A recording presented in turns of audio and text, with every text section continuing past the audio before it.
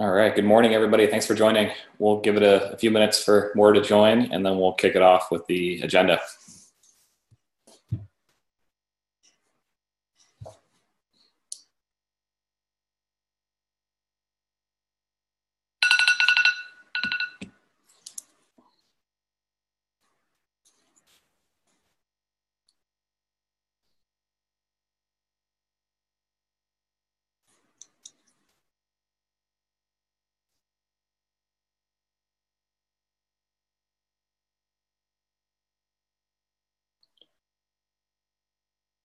Hey, Kieran, are you out there?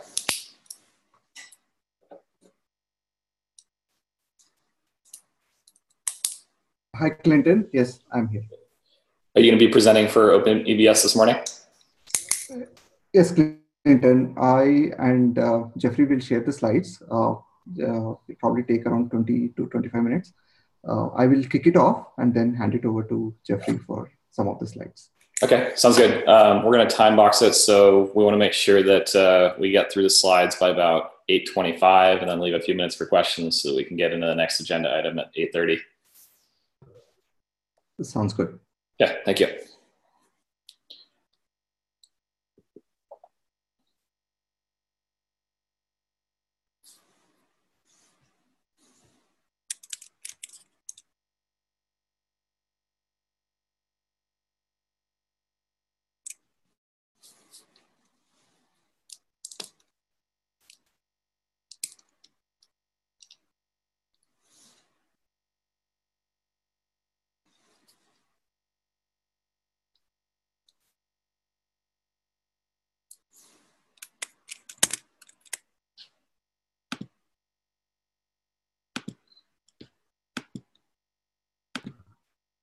Clinton, can you see my screen? I've just shared it.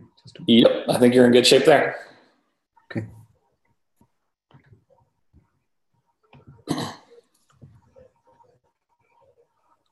Good morning, everybody. We'll kick it off in about 2 minutes.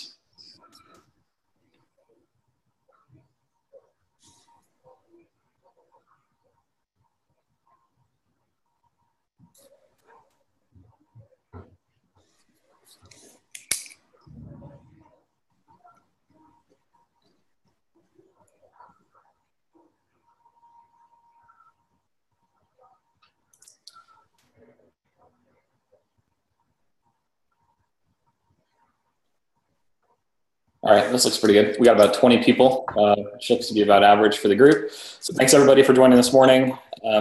We're continuing this bi-week meeting with a presentation from Open EBS.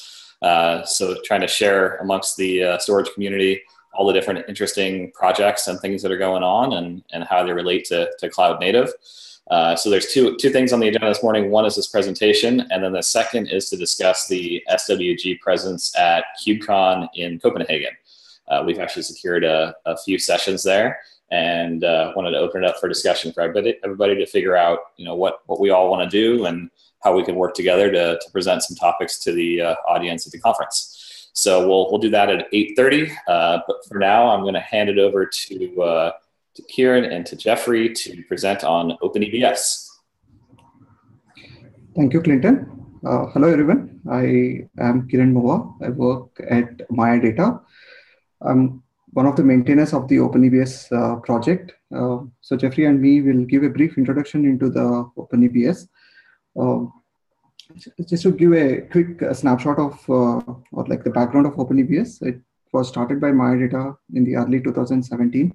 It's still under active development phase. Right now, we're working on the 0.6 release. What was interesting for us is people were able to resonate with the idea, and then in the Slack channel of OpenEBS, we've kind of seen people say that they're already using it, and some people even claiming that they've put it on production. There's been a lot of uptick in the community activity. So OpenEBS is kind of tightly related to Kubernetes, or like tightly integrated into Kubernetes. So most of my time these days is on the OpenEBS users Slack channel, or sometimes the issues kind of spill over into the Kubernetes. So I'm hanging out in the Kubernetes users channel as well. To kind of understand what OpenEBS brings to the table, it's similar to Calico and Vue. If you kind of consider that as an analogy. Just like how they provide network services by containerizing the network capabilities and then use the underlying network infrastructure of the nodes itself, OpenEBS also containerizes the storage capabilities and provides storage service to other workloads, at the same time using the storage infra, the hardware attached to the nodes itself. Right. So the main agenda for this meeting is to show you how OpenEBS fits into the storage landscape, and then also walk you through a few slides that show how it works at a very high level, and then talk about some of the problems that we are working on at OpenEBS. We think that these problems are common to any of the other storage solutions that are being worked on with the container environments. So we'd like to share that, and then also accept any collaborations that we can get out of this meeting. So MyData is the company behind it. You must have seen this mule at the last KubeCon. That's when the company was launched. The primary goal of MyData is to work on or like elevate the problems around data management with the focus on simplicity with respect to the managing the storage. To understand OpenEBS, so I kind of broadly classify the storage solutions out there into these different categories, and I'm these days thinking mostly in terms of Kubernetes. So most of the terms that I use are related to the Kubernetes. So the different persistent volume categories that we have out there can be kind of grouped into three categories. The first category, or the most commonly used category, is the network attached storage. Here, the storage capabilities are coming out of the Kubernetes cluster over the network. This external storage servers are, something could be like our standard storage vendors, or it could be even, let's say, EBS or GPT. They all fall into this category. In fact, me, Jeffrey, and the team at MyData, we come from the background of developing one such storage server in our past lives, or actually multiple of them in the last decade or so, in the software-defined space, and also containerizing the storage itself. So we've been using FreeBSD jails for some time to containerize the storage there.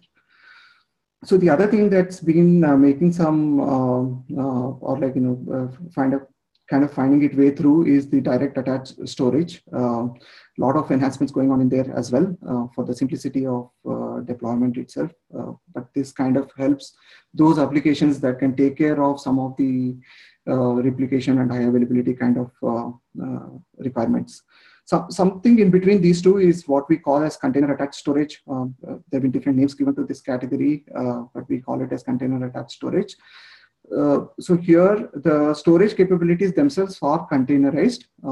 So we call it as container attached because the containers are serving the data here. They make use of the local storage attached to the Kubernetes and then expose the data back to the stateful workloads. While the capabilities like replication, snapshots, encryption, etc., are taken care by the storage containers.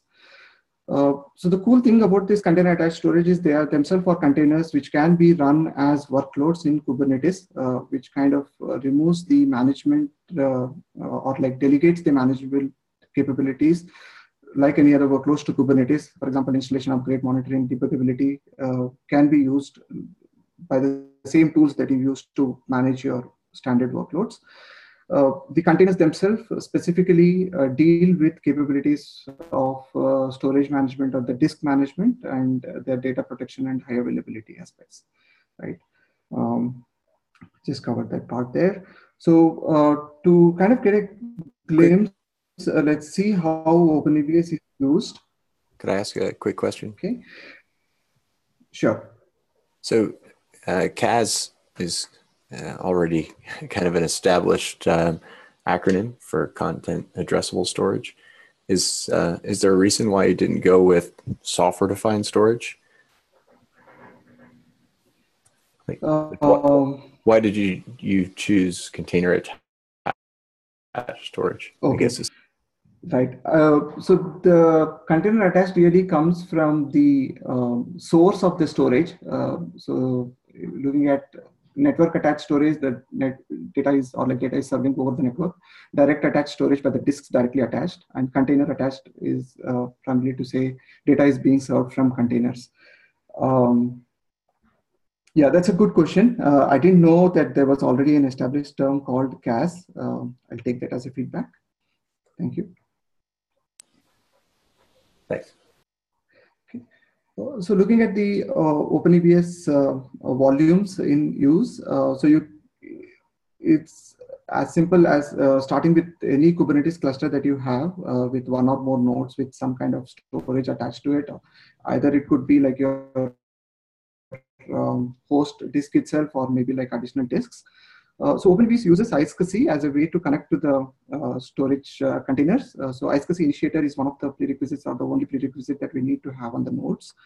And then we can, or the cluster administrator can configure where the data is stored, whether on a host directory or whether on the external block device using CRDs, which are called storage pools here, and then tie it into the storage classes. So that's pretty much the setup part of it. Then you get into the regular workflow of a PVC referring to a storage class. And then the workflow starts by kicking in the OpenEBS dynamic provisioner that will spawn in storage container, or in this case, let's say it's a iSCSI target. This is a standard Kubernetes deployment with a service attached to that one. The service IP is the one that we use in the iSCSI IQN. And then depending on the policy attached to this particular volume, there could be one or more replicas. The target takes care of synchronously replicating the data to all these replicas. And then we create an iSCSI PV out of it and hand it over to the kubelet, which takes care of attaching it to the pod and then running the workload. Right? So the next few slides are taking from a live example, the different Kubernetes YAMLs that get generated. So this is the PV object where it's a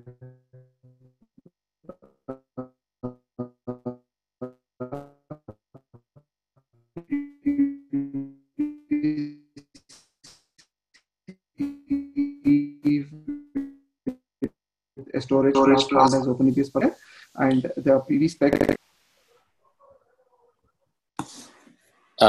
Is anyone else hearing that same problem with his audio? Yeah. It cut out there for quite a while. Hey, Kieran? Yeah. Kieran, you out there?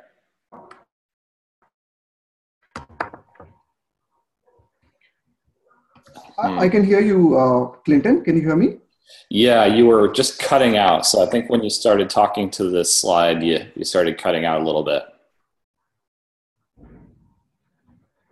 So it sounds like your bandwidth or something like that's a bit low, so we're not hearing your voice at times. Okay. Let me see if I can switch to some other speaker. Murat, can you hear? I don't know if it's a speaker. I wonder if, are you driving the slides from your computer?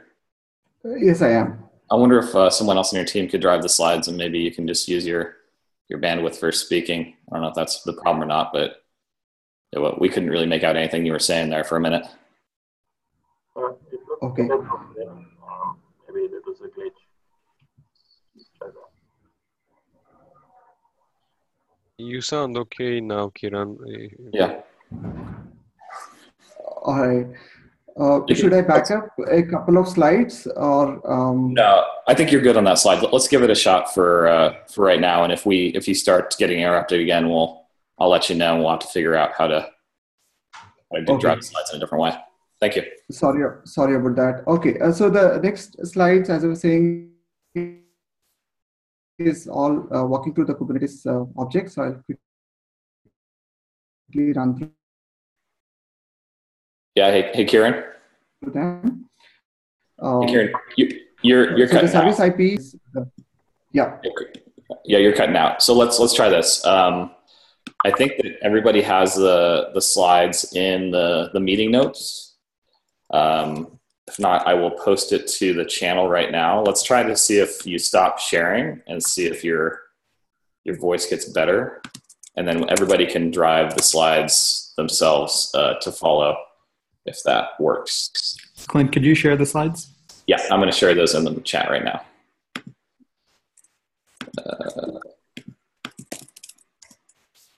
Okay, the link is in the chat for the slides, so everybody can follow along. What slide number are we on, Kieran? 7. Okay.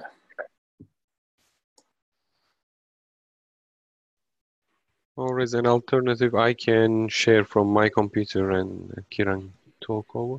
Yeah, you could give that a shot. That works too. For anybody else, we're starting on slide 7. Okay, Kieran, do you want to give it another shot? Sure. So I'll go ahead with the slide 7.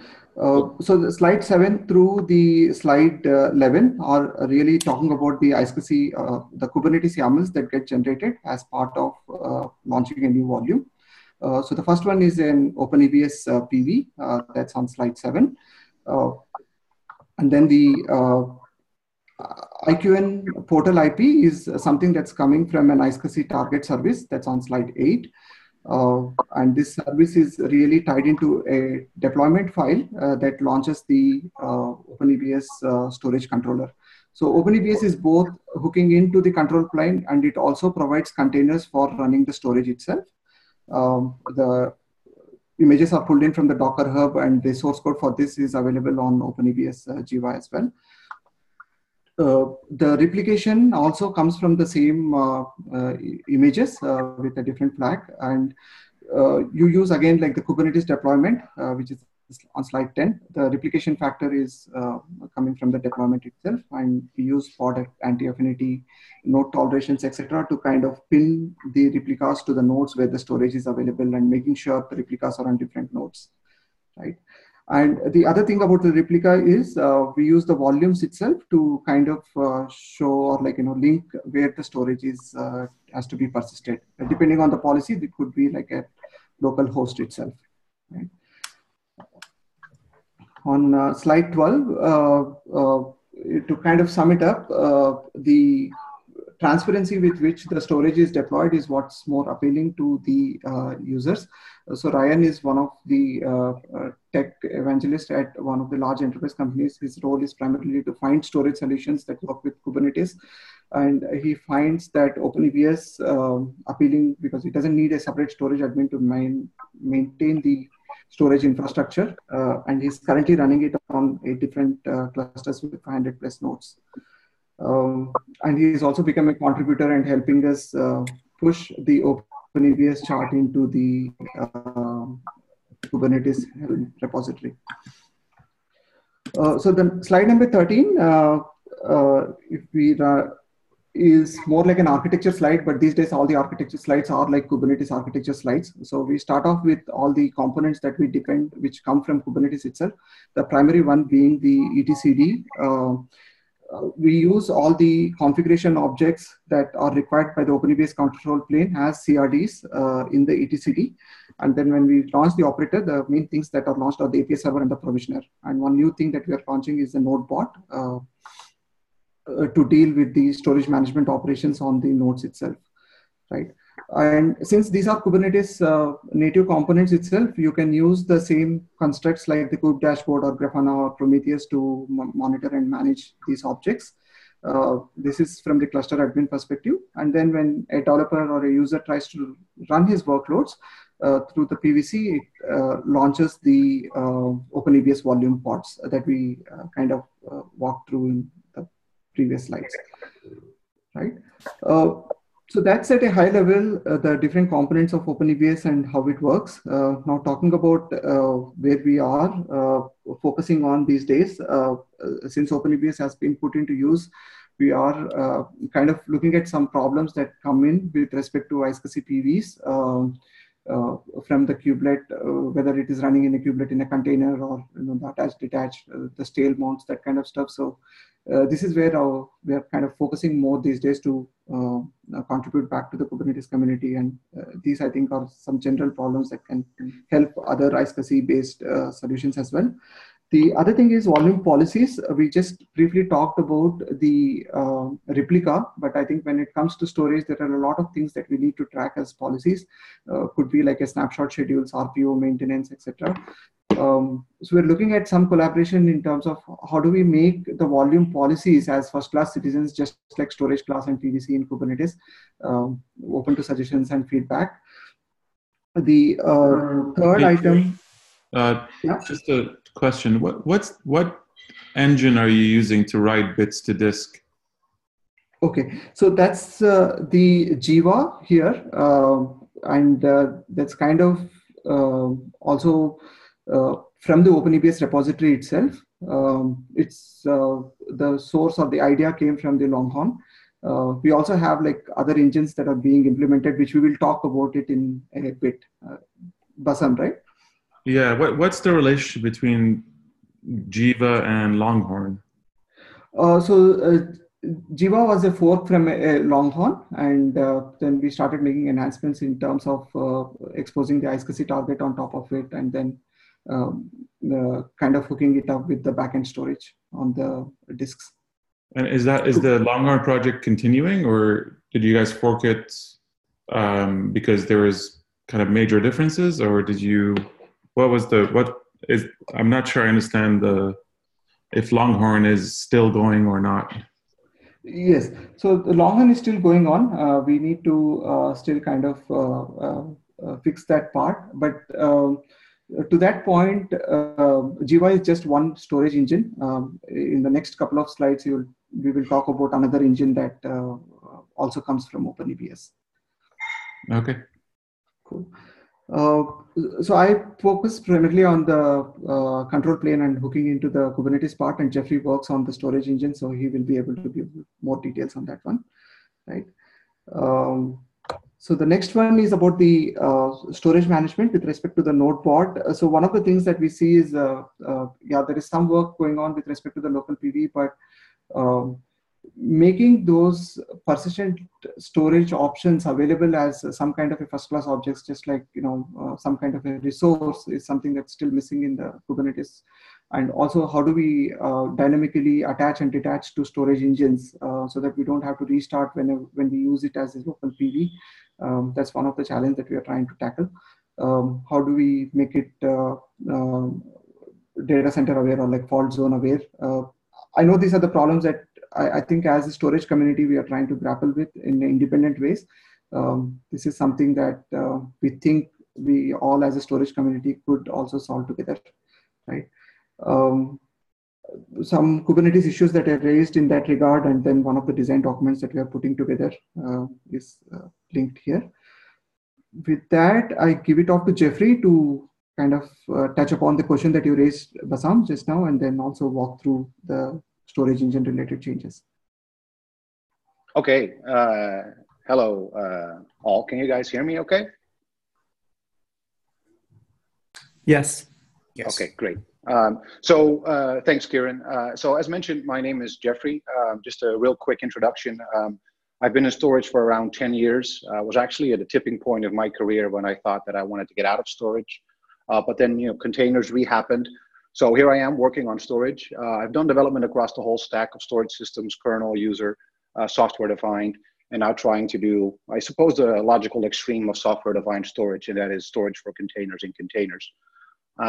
So before we went out and designed a new storage system in containers, we first stopped and figured out, okay, so what are the requirements in a containerized environment? So typically, storage developers reason from the bottom up, and so we really tried hard to invert that process.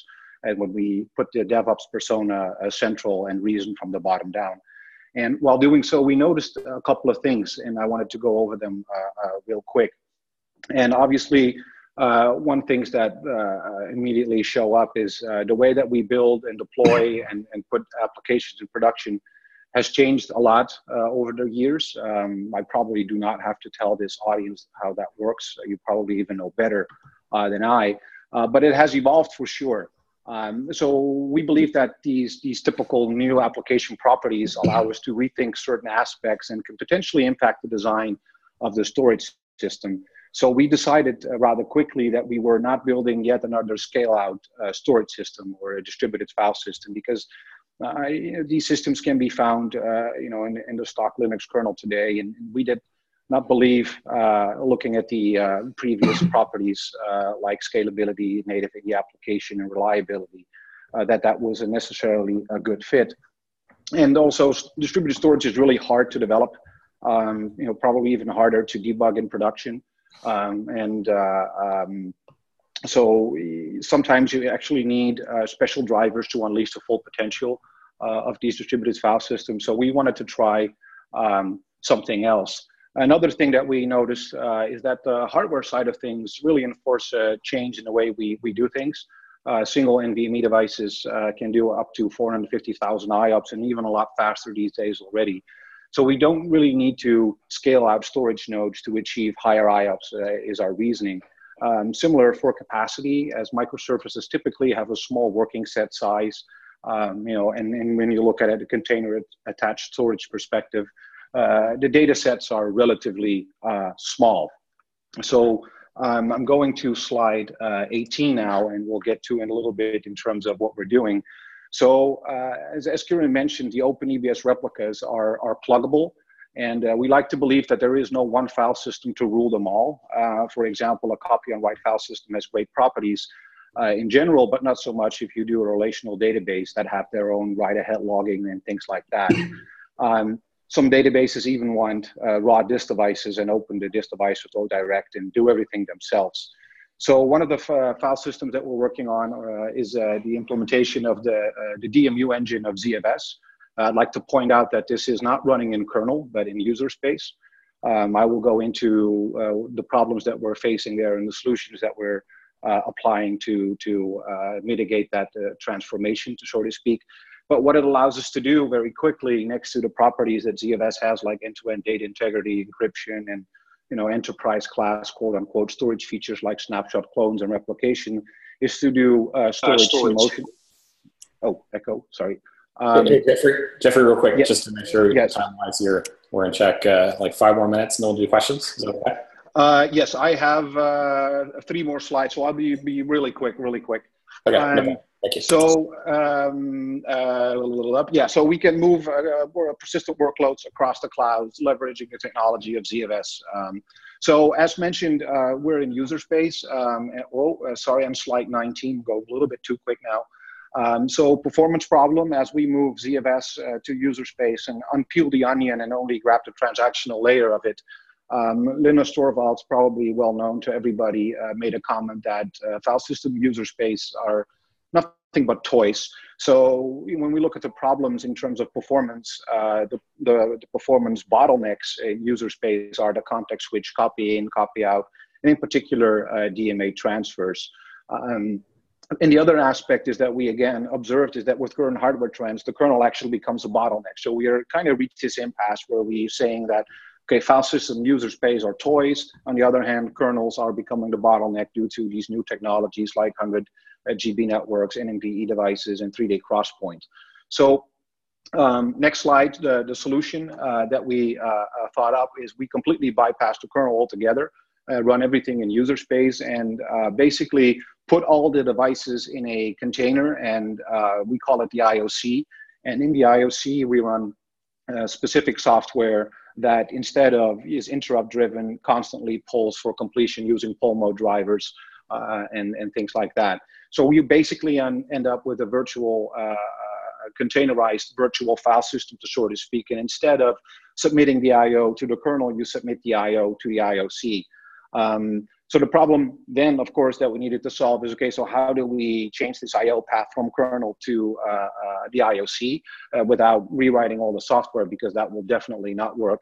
And the solution for that is that we looked into the vhost technology that we borrowed from the virtualization space. So the IOC, among others, can expose different interfaces. vhost is one of them. And the replica containers locally on the node connect to this IOC through the vhost protocol using shared memory for read-write, so that makes it 0 copy, and the event FD to basically kick the other if there is data written to the shared memory buffers. Unfortunately, there was no VirtIO SCSI library that you could pick. They were embedded deeply into Beehive, QEMU, and other hypervisors. So we wrote one of our own. That's just, you can find this in our open source repository. And the trick here seems to be that you need to allocate huge pages and pin them, and then they become suitable for DMA. We're also exploring future work with integration with FDIO or FIDO, if you will. and in particular the VPP VCL that allows us to do vector packet processing so that the network I/O also goes through the IOC. Final slide to put it in the picture. This is basically on the left side. This is how it looks between two processes sharing data between themselves through pin shared memory. I don't think that this is something new, other than the fact that we're doing this directly in a container without a hypervisor. And the right-hand side is a trimmed down picture of what it would look like on a single node. So you have the IOC that does 100% pulling, then you have the app and the target, which Kieran mentioned, and we replicate n ways, which is all defined in YAML. The target writes to the replica. The replica applies adaptive pulling because when we really want to go fast, we can't afford the context switches for ePOL, so we really do this busy looping. If the load is low, we switch back to ePOL. And then we transform to, so to speak, the IO, apply checksums and put the thing on disk, snapshots and what have you, and then submit the IO back to the physical disk to the vhost layer, and then eventually it boils down to the IOC. So I could not talk any faster than this, keeping in mind that my native tongue is not English. But with that, I am at the final slide, and if there are any questions, please feel free to ask us. Thank you so much for that, Jeffrey. I got a quick question for you. So the name, OpenEBS, I don't think I heard much about EBS in here. So how's the name relate into the project at this point? So the name was actually based on the fact that it is, it relates to EBS, so it kind of rings a bell, to so to speak. The fact that it's open, also speaks for itself, us being completely open source. So, to be 100% honest, the name was already there before I joined. It refers to the fact that it is block storage, for one, and it has strict ties to, obviously, how the way that we do cloud storage in general. And it's basically the elasticity from block storage comes from the fact that we can spin up containers, so we get it that way. But yeah, a better reason, I would have to come back to you for that. Okay.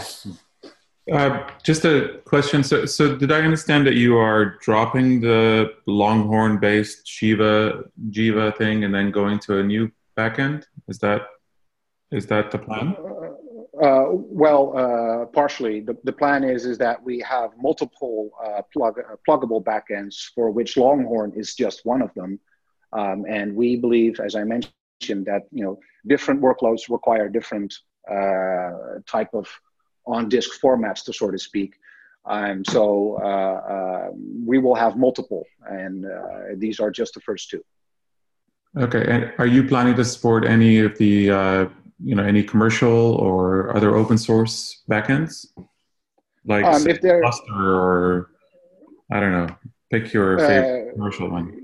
Yes, we are obviously, obviously we are very flexible in the sense that we can integrate with others relatively easily. This is because we have, virtualized the IO stack, to so to speak. So for us, it doesn't really matter to what we write. It could be a physical disk. This was more ended towards local devices, the direct attached storage concept. But we could just as easily write to an RBD volume from Ceph or from Gluster or what have you. And so is the role of OpenEBS as a, if you're not tied to a specific backend, is the role of OpenEBS essentially as a orchestrator of storage? It certainly does a lot of orchestration of the storage, but eventually it doesn't really matter what you do. Eventually you need to write the data to a disk, right? And we give you the freedom to choose what disk that is. If you want to write it to a local disk, then you can use CStore. If you insist on writing it to a Gluster volume or an RBD volume, we will not stand in your way. That's basically the freedom that we provide. Augmenting, obviously, the capabilities with snapshots and cloning to that local volume. right? It's just a block device. Okay.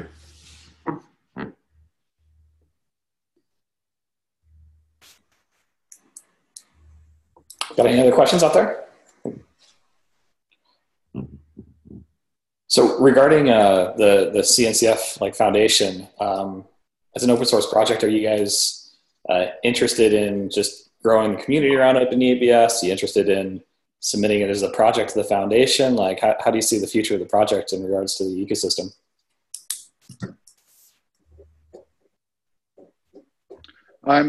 Well, actually, the reason for us, obviously, is to have cross-pollination with other open source projects in particular, and community growth. I think, in all honesty, I don't mean this in any way to come across arrogant, but we're kind of have this organic growth. So maybe Kieran has some other things that motivate him at a personal level. But the tie-in with the other open source projects is the most dominant reason for us, or at least for me. Maybe Kieran has an additional. I think you said it right, Jeffrey.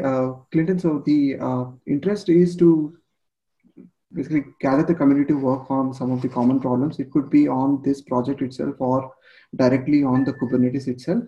And yes, we're playing with the idea whether to submit to CNCF or not, and it really depends on the community's interest and whether the community feels that this should be submitted to CNCF. Got it. Okay. Great. Anybody else have questions? So this is Steve Watt. That wasn't super clear for me, but I just first want to say I'm glad to see you guys out here. I've always been kind of wondering who you guys were and what you were about. So I'm just very interested to see the presentation. Welcome. So just to go back to the CNCF thing, would it be fair to summarize that you're going to poll your community, and if your community thinks that becoming a CNCF project is in the project's best interest, then that's the path you'll go. But if not, then you'll just keep doing your own thing. Is that right? So it's not just the OpenEBS community, but the community that we have on this channel as well. So for example, SIG Storage and this CNCF work group as well. If the idea is appealing to more people here, we definitely toyed with the idea of pushing this into the sandbox. But I want to hear comments from the people on this call as well. Okay. I think we can definitely follow up with an email thread. Does that sound fair? And I apologize sincerely for going so fast, in particular over this whole IOC concept and vhost, how that ties in. But yeah, time was scarce, so I really did my best to go as quickly as possible. But anybody feel free to drop me an email or whatever and ask questions, and I thought it was great, Jeffrey. And sorry for pushing you guys on time. We do have this recording, so if anybody wants to replay it a couple times to hear it all, the main link is posted on the CNCF Storage Working Group GitHub page. Okay, thank you. Great. Okay. Aside from starting a thread for any extra questions or directly contacting the team at OpenEBS, let's move forward. The next item we have to discuss for the day is the sessions that we've secured at KubeCon to talk about SWG related topics. Ben, are you out there still? Yep, I'm here. Cool. Any preference on how you wanted to proceed here? I was thinking about just opening up a discussion. We have 2 different public sessions to do, and then we've got 1 private that we could do optionally. And I guess I'm just curious to hear everybody's ideas on what they think they should cover. So I don't know if you had any way you wanted to cover this. No, so that's exactly what I was thinking as well. Okay. Something I wanted to call out was the Kubernetes storage SIG has 1 intro session that's going to be at the exact same time. Oh, wow. That's going to be an issue because I know there's a little overlap in the folks that want to attend. Wow. Okay. That's the same as KubeCon North America, I think. Oh, yeah. That's not ideal. So one thing I did notice, we for Storage SIG, we only signed up for an intro session, not a deep dive. And it looks like for the CNCF work group, there is both an intro and a deep dive. Maybe we could offset it such that Storage SIG does an intro session during that time slot and the CNCF work group does a deep dive. And that way you have two separate sessions that the same set of folks can attend. Yep. Let me take that as an action item to go back to the conference team, their committee, and see if we can reschedule the intro. Because I think ideally it would be great to have more storage sessions at the conference than less, I think. So if we could get them to move it, that would be cool. Yeah. I agree. We definitely shouldn't be overlapping. That's not ideal. So let me go back as an action on that to talk to them about it. Cool. Thanks. All right. So considering that we've got these three sessions, maybe we should start with this face-to-face because I think that is a little bit questionable.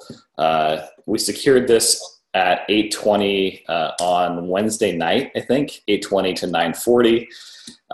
I'm not sure that timing-wise it makes a ton of sense. I'm kind of curious to hear what the team thinks about that, whether we should cancel that session or whether we're going to have enough people interested and enough stuff to talk about at that time of night. What do you think? So is this like a session in the KubeCon EU catalog that there's an 8:20 p.m. session? No, this isn't in the books. This is a internal face-to-face that we could decide to make public or not. It's just a room that's reserved for us at 8:20. Okay, so just like the one at KubeCon North America, it's like a place where we can all go and debate excitedly. Yeah, I think that one was published though in the catalog, and this one's not. But yeah, it could be similar.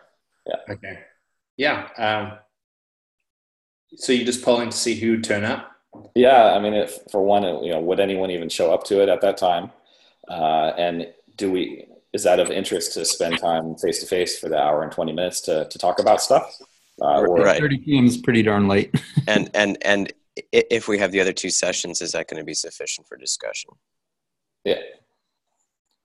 My experience on like these face-to-faces, at least with the Kubernetes storage SIG, is like what we do is we get a couple of topics that are just too meaty to where you need a high throughput conversation, and then we schedule those for the face-to-faces. So, and then they're often like so exigent that like we'll make time to discuss them. And so I was curious, do we as a working group feel like there's some really important topics that we need to talk about in face-to-face?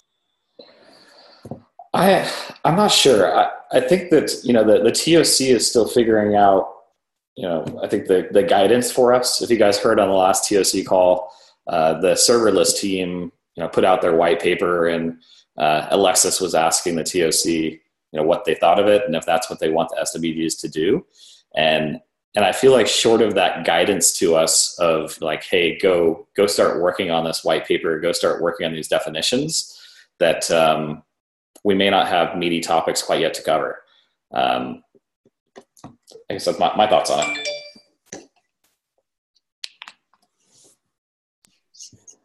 What about the rest of you? I think it'll be useful to have a couple of topics and then decide what we want to cover in the face-to-face. So maybe we can have that discussion first. So I agree with Steve on that. So it sounds like you'd go to it, Bassam. That's what I'm hearing. I could go to it, yeah. If we have a couple of topics we want to cover, and then I would definitely go.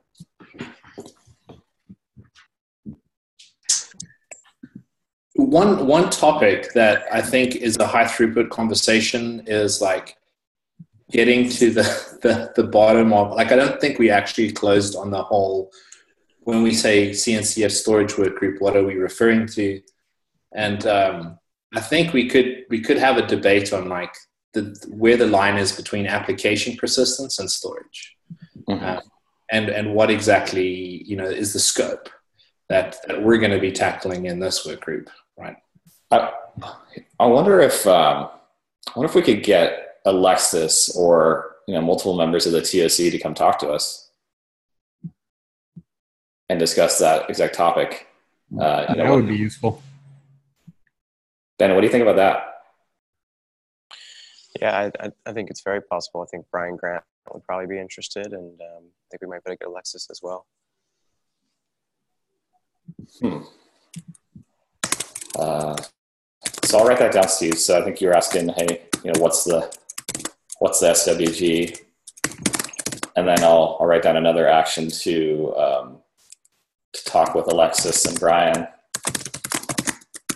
about joining. Yeah, because I think if I just back up, I know we said to the TOC, look, we're going to help disambiguate the storage landscape, and perhaps naively, I thought that was kind of a simple thing, because I was just trying to disambiguate what we had there, right? And then what it did is it surfaced up this broader conversation of what is storage in the context of cloud native, and and I was naive about it because essentially we haven't had this problem in the Kubernetes storage SIG, although it could have just as easily have manifested there, which is, what is the focus of the SIG, and it's the storage primitives. So I assumed that was the same thing here. But I think, as we saw, there's varying opinions on, that. And I think regardless of the taxonomy, we've got to figure out at what level of the taxonomy is our scope. Because we can't fulfill on all the stuff we promised to the TOC around, writing this landscape white paper and doing the rest of the stuff until it's in the critical path. I think there's multiple work streams that are kind of going on that impact that as well. The TOC is reconsidering the definition in the charter of cloud native, which I think impacts all of the projects and the positioning and the work groups and how they think about things. So I feel like there's some fundamental changes that are happening, which essentially we need to build upon, and the definition of cloud native storage and all that stuff comes from that work. So I'd be really interested to hear from Alexis and team in KubeCon in 3 months, where they're at with that, and then what their thoughts are on the SWG and what their thoughts are on the scope of the SWG, exactly as you're saying, Steve. Okay. So I'm good with that. Anybody else have any comments there or things that they think should be covered at that face-to-face?